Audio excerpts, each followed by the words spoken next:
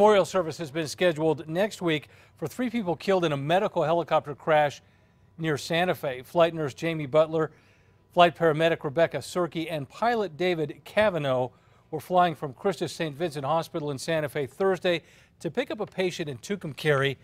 They never made it. Wreckage of that helicopter was found hours later on a rocky mesa off I-40 near Newkirk. The FAA and NTSB are still investigating. A memorial service is now planned for next Wednesday in Santa Fe at the Capitol High School football stadium. Services begin at 9 a.m.